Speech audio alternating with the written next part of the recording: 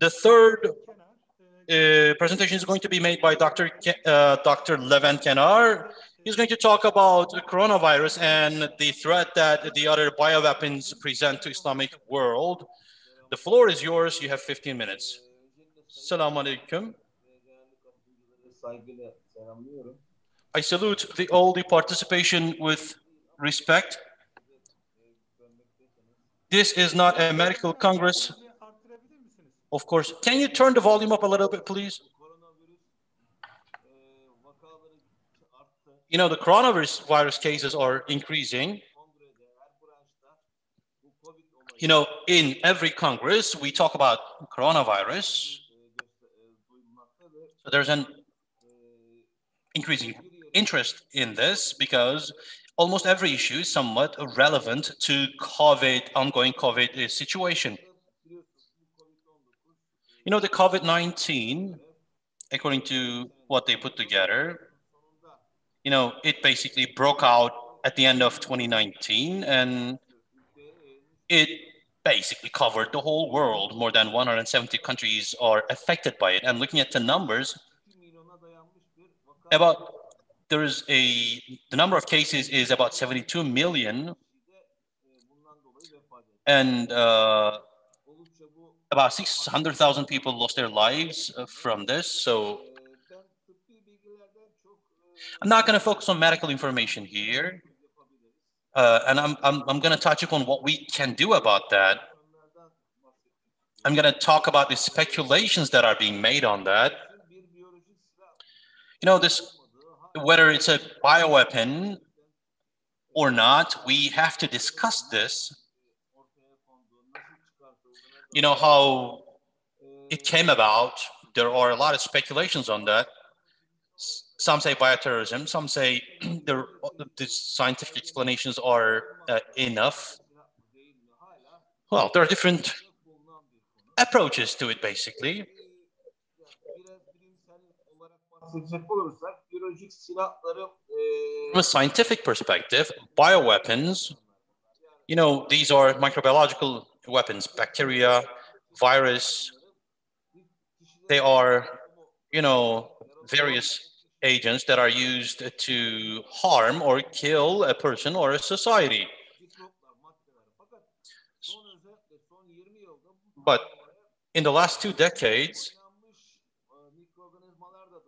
genetically modified microorganisms should be involved. You know, they take a bacteria and they modify the DNA or RNA of it and make it more fatal or effective, or make it more resilient to the drugs that we use.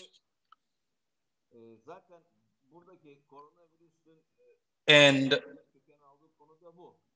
this is what is being discussed. Didn't we have that before? We had this microbe since 1970s, but you know, all of a sudden, all of these countries in the world are being affected, especially in this day and age when we have serious measures against such threats. It spread very fast. You know, there are markers in terms of the use of bioweapons.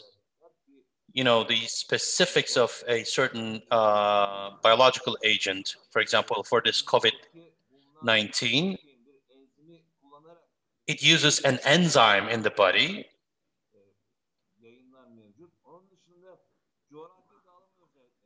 And its geographic distribution is another issue. When it broke out in China in January, we thought it would be just isolated in China.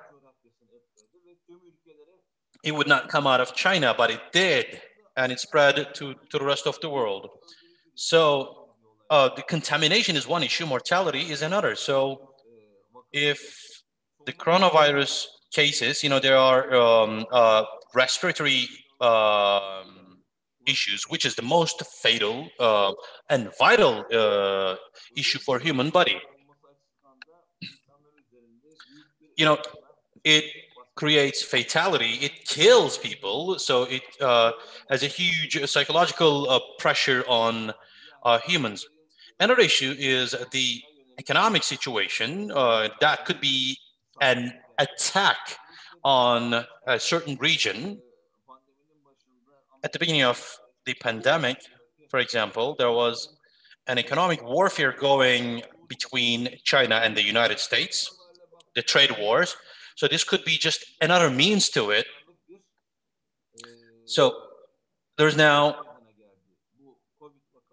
the COVID cases created a lot of economic gaps, and this created a fast spread of it. Well, we hope this is, well, we're going through the last months of it. You know, the vaccines that are being invented, well, we hope they're going to be effective. What did we do on that? As Turkey and the Islamic world, we took various measures. We could have taken better measures, but what I want to underline here is in this geography, in this region, in the Middle East especially, where Turkey is a part, you know, it has always been under a biological, chemical, or possible nuclear risk. So as Islamic countries and as Republic of Turkey, we should always be aware of that situation, and we should take the necessary measures.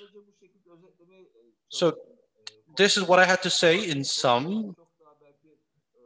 Maybe we could expand on that with questions if you have any. It could be in Turkish or English. I'd be happy to answer if you have questions. Thank you. Thank you very much, Doctor.